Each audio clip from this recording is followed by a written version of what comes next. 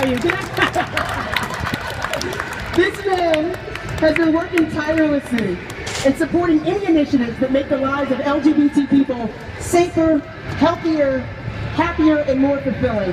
It's not only an honor to work for him at City Hall, but it's an honor to be a Philadelphian under his leadership, his advocacy, and his vision. So please give it up for the 99th mayor of the city of Philadelphia with the greatest legs in the city, the Honorable Jim Kenney.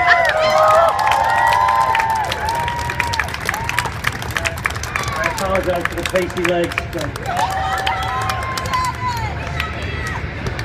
Well, as you know, today marks the 3rd annual celebration of Bi Visibility Day. Since 1999, communities around the world have celebrated this important part of our community, and I'm very pleased that we continue to be a part of that movement right here today. This day is not only a celebration, but it's also an important opportunity to support bisexual community members. We acknowledge and cherish the identities of bisexual people, and most importantly, people who have often been overlooked, told they were not good enough, or pressured to change the way they present themselves to others.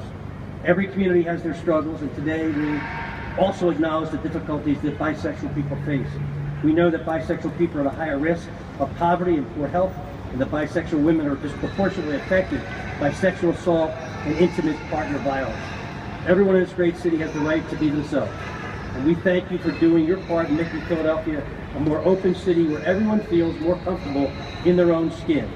The visibility of this community is important to its members and to the LGBTQ community, but also should be important and is important to all Philadelphians. I just want to let you know how proud I am that you're citizens of this city, how proud I am to be mayor of such a diverse and wonderful city where everybody can feel free to be themselves, be who they are, be who God made them to be if you believe in God.